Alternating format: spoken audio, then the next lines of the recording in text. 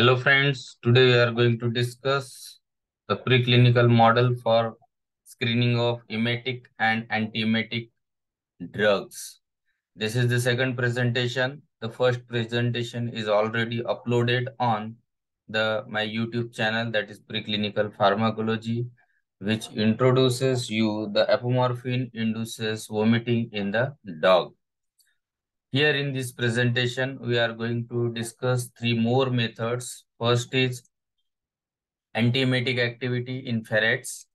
Another is activity against motion-induced emesis. And third one, that is emetic and anti-emetic activity in pigeons. So, I am Dr. Aman Upaganlawar, and please like, share and subscribe my YouTube channel, that is Preclinical Pharmacology, for getting such types of screening techniques and various models in the pharmacology. So let's discuss some introductory portion and then we'll discuss one by one the model. So what is nausea? Nausea is nothing but the feeling of having an urge to vomit. So it is actually not the vomiting. It is the first stage before vomiting where a person can feel that the vomiting is there, but actually vomiting will not be produced. What is vomiting or emesis? It is a forceful expulsion of the upper gastrointestinal content, and acute emesis occurs within minutes and resolve within 24 hours, whereas delayed emesis occurs within 2 to 3 days, and breakthrough emesis occurs after the prophylactic antiemetic treatment also. Now there is another term, that is retching, which you can observe in some animals. It is nothing but the strenuous spasmodic and periodic contraction of the respiratory muscle. So in these symptoms, the strenuous spasmodic and periodic contraction observed of the respiratory muscle, including the muscle of the chest, diaphragm, and abdominal wall, without producing the vomiting or without expulsion of the stomach contents. Then ejection. Ejection is nothing but the type of vomiting. It is the expulsion of vomitus forcefully through mouth and the nose. So several animal models are there by using which one can test the antiemetic activity of the drugs.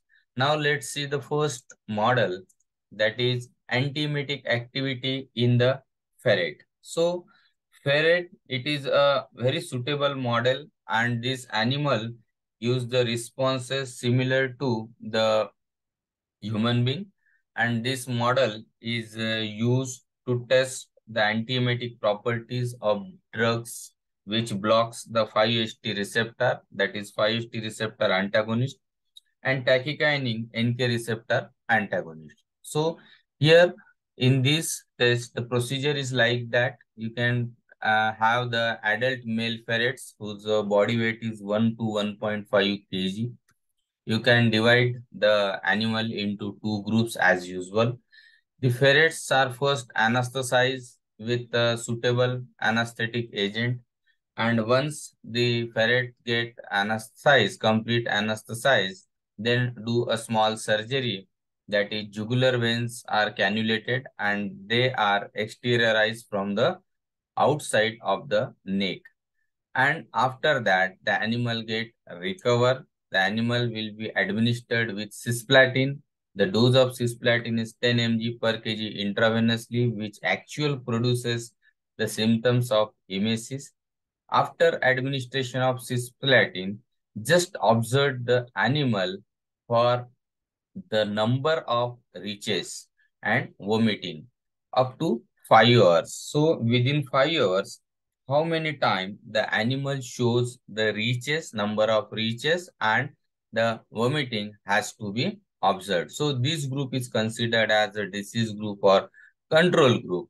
And in case of the treatment group, you can carry out the same process. You can have the adult male ferret, you can anesthetize the animal and then do this surgical process.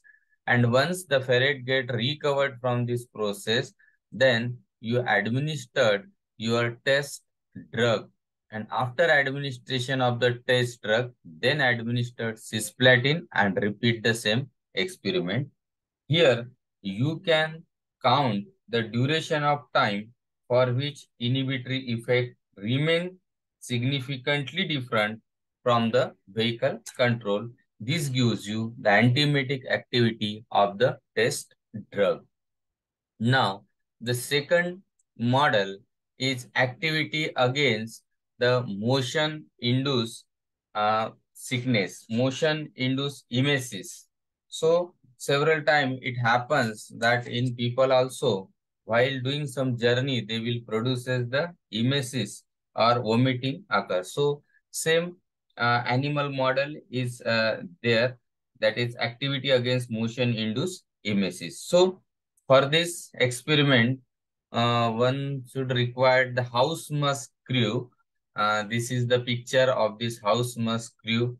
So if you are using the adult animal, male animal, then the weight should be 55 to 90 gram. And if you are using the female, that is the weight should be 35 to 50 gram. So these animals you have to take, and they are kept into the Perspex box. The dimension of the box is given that 11 centimeter is the height, 22 centimeter is the length, and 11 centimeter is the width. So this Perspex box is attached to the platform of the shaker set. This is the shaker, this is the platform, and on this platform one has to attach this Perspex box. Here you can observe this shaker, and on this Perspex box is attached where the house musk are kept. And they set to and the execute a linear horizontal motion of 4 centimeters. So this shaker will produces this horizontal motion of 4 centimeter at a frequency of 1 hertz along the long axis of the chamber. And during this 5 minutes, you can observe this animal for 5 minutes and record the number and timing of emetic episodes. So this will shows the emetic episodes. One has to record the timing of emetic episodes. Then administered the test drug, and repeat the same procedure for your test compound, and then calculate the percent reduction in emesis episode before the administration of the drug and after administration of the drug. So this is the second method, which is very easy method. Then third method for the same is the emetic and anti-emetic activity in pigeons.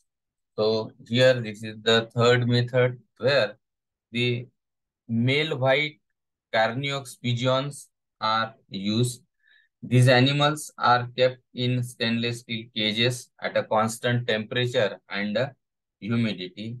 Maintain this pigeon once daily feeding of approximately 20 gram Purina pigeon checker. This is the feed which you have to administer to the animal.